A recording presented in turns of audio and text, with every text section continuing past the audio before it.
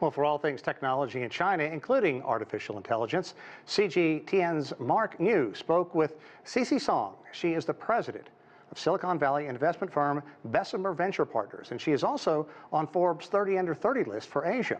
She began by talking about China's aim to become technologically self-sufficient.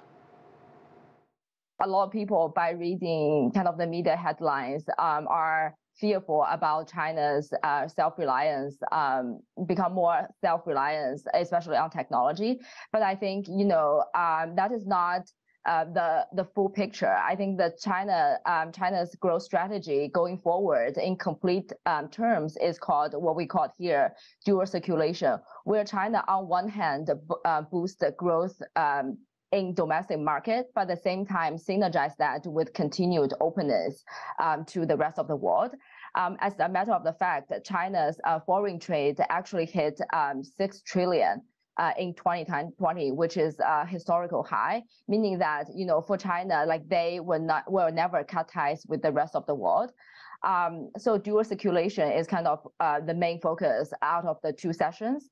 And in terms of kind of China are moving towards a more self-reliant economy with technology, I think the impact is not just on the US, but also on the global.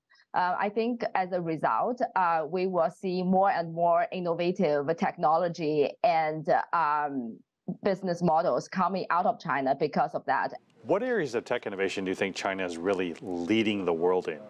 I think China, it's known to be good at in kind of some of the consumer sections, such as e-commerce.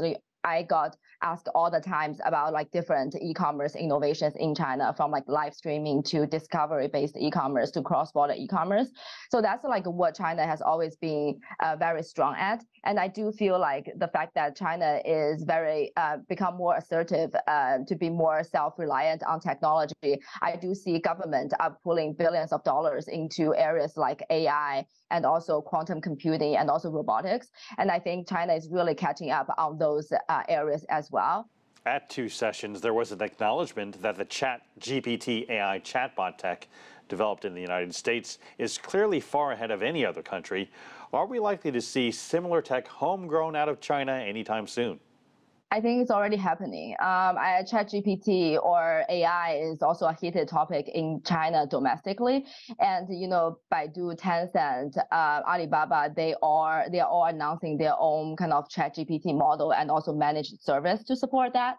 And I think it is important for Chinese companies to kind of develop their own. Some of the fine-tuning need to be applied to Chinese language, and I think that is something. That is one thing that Chinese companies can really help improve. I think that's one. Second, there are still application and managed services required on top of kind of an open source model that is better catered to Chinese use cases. So I think that's also where Chinese companies can be really value added on top of developing their own kind of AI large language model.